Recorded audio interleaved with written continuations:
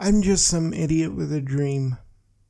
On April 15th, 2015, I decided to find out what it would take to write a comic book. The reality, joy, and unforeseen pain of that decision shaped me and the next 3 years of my life. 2 weeks in, I realized a graphic novel was impossible. In order to fairly pay an artist for services rendered, because I don't believe in exposure as payment, I had to scrap this idea and look for something more in my financial ballpark. I chose to do an audio drama because it was the most cost-controlled, at least I felt that way. However, this didn't solve any other problems like lack of experience, knowledge, or access to people who knew how to do these things or also be able to help me. This didn't stop me, though. By June of that year, I'd selected an artist who began developing my characters and giving me splash pages to help me build my world. I also began bringing in people to voice my characters. But here I encountered another problem.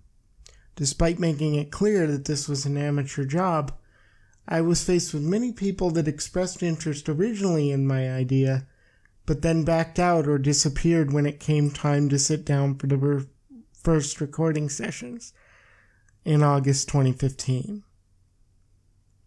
It turns out, though, that those first 2 sessions were basically useless, as it turns out using a $20 mic out of your apartment didn't develop good sound and was generally a bad idea.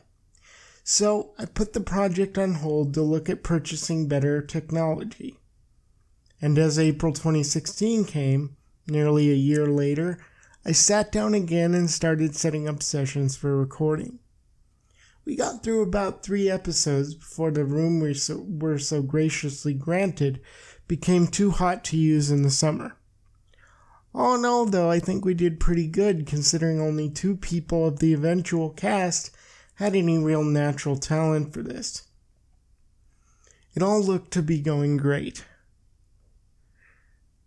Then in August 2016, as I was prepping the fall recording sessions, one of the voice talents and longtime friend, James Wheeler Walters, announced he had cancer.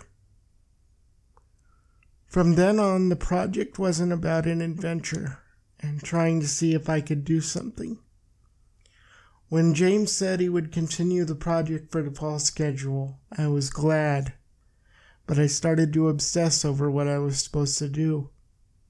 You see, James is the only person I specifically asked to be part of this project.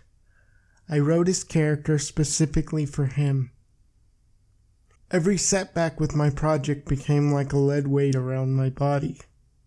We got through about 6 of the 10 episodes with James before the fall sessions were concluded, for the holidays and to avoid cold and flu season.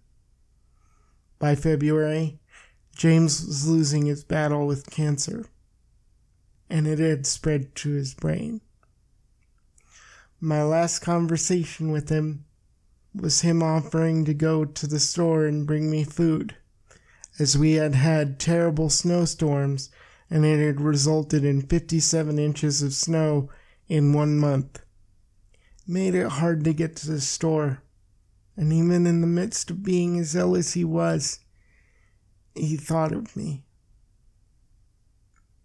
He passed away the day after we finished the last recording in April of 2017.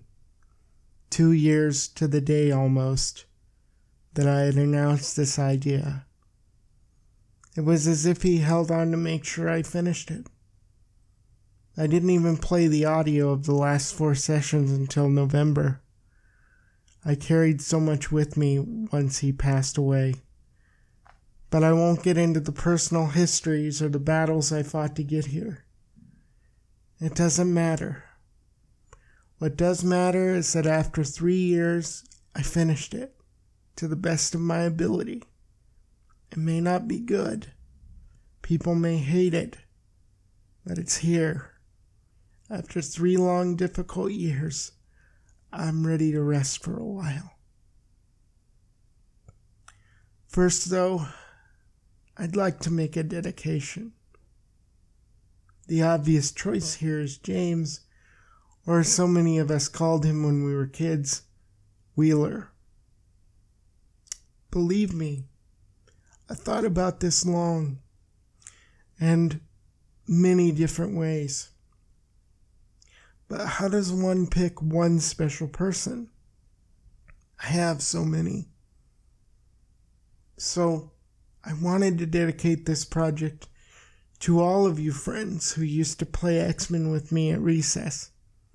Play with trading cards, read comics, sometimes when we weren't supposed to, and all of the times we fought over being Wolverine.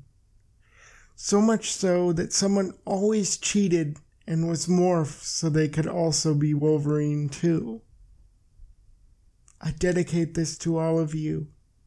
RC, Laura, Laramie, John, Kelly, and last but never least, Wheeler. You get to be Wolverine from now on, my friend. Rest in peace, brother. And thank you all for helping a kid who struggled to make friends have some of the best memories of his life. I hope you'll enjoy listening.